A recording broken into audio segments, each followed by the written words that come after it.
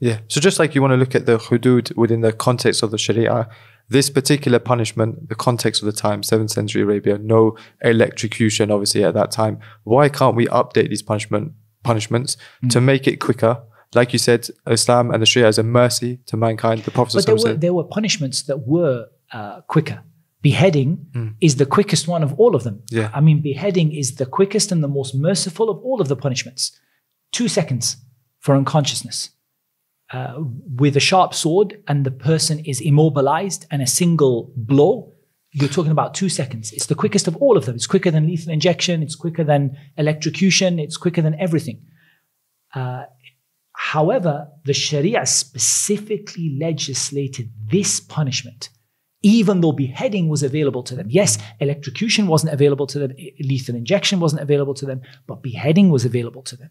And that was not chosen in this instance. And that appears to be for the reasons that I presented. And Allah knows best. Yeah, sure. I don't have a nas to bring to you that is the specific reason. But you do have to ask why it is that this punishment is carried out in that way with the availability of a punishment. It's a valid point. Which is much quicker. Yeah. And there has to be a hikmah and a reason.